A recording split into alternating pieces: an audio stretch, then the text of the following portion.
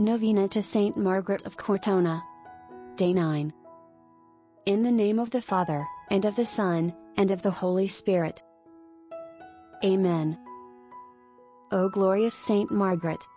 You embarked on a life of penance and poverty after you repented of your sins. Jesus touched your heart. And after imposing on yourself a rigorous life of fasting, Jesus talked and conversed with you, revealing to you his merciful heart that rejoices whenever a sinner returns to him. On controlling your appetite for food, you managed to free yourself from all temptations, including those of the flesh of which you were a victim for many years. Listen then to our petitions. May you bring our petitions to Jesus. Amen.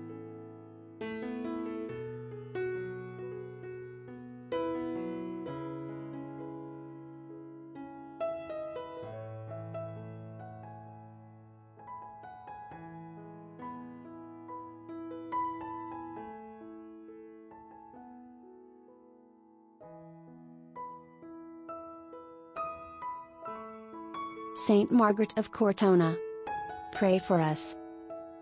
Our Father who art in heaven, hallowed be thy name. Thy kingdom come, thy will be done on earth as it is in heaven. Give us this day our daily bread, and forgive us our trespasses, as we forgive those who trespass against us, and lead us not into temptation, but deliver us from evil. Amen. Hail Mary, full of grace, the Lord is with thee, blessed art thou among women, and blessed is the fruit of thy womb, Jesus.